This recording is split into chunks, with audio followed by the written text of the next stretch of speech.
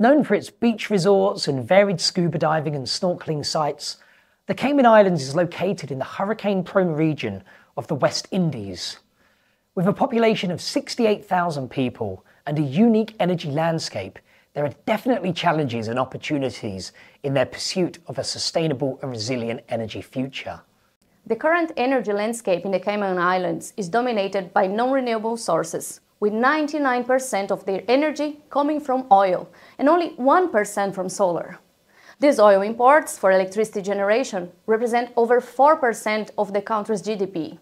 And the heavy reliance on oil makes the energy infrastructure vulnerable to fluctuations in global prices and supply disruptions, which can be specifically problematic given the region's exposure to frequent hurricanes. The Cayman Islands experience a hurricane season similar to the many other Caribbean nations, with storms typically occurring from June to November.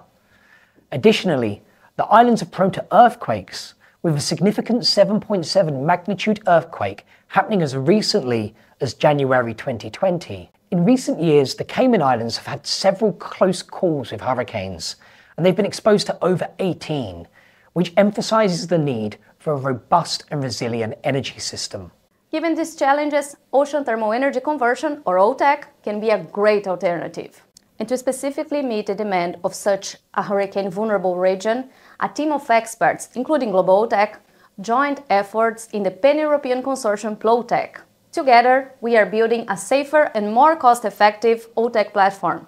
So in the case of a hurricane, it can be easily disconnect, move to a safe harbor and reconnect straight after. This can be vital to recover after a disaster. An OTEC can supply a more resilient source of electricity, as the ocean remains warm during a whole year, allowing for our technology to run 24/7. So instead of importing fossil fuels, you can extract that heat from the warm seawater surrounding the island to boil a working fluid which can run a generator. That deep cold water is then used to cool down the process, which runs continuously. That's how OTEC generates electricity. Having a continuous source of power is great for the Cayman Islands, as the population experiences recurring power outages. As you know, electricity is essential for our day-to-day life. By diversifying their energy sources and embracing innovative technologies, the Cayman Islands can work towards a more resilient and sustainable energy future while reducing their reliance on imported oil and undercutting CO2 emissions. The ocean is not only the source of power, but the way forward for a cleaner and more empowered future. Check our other videos here to learn more about OTEC.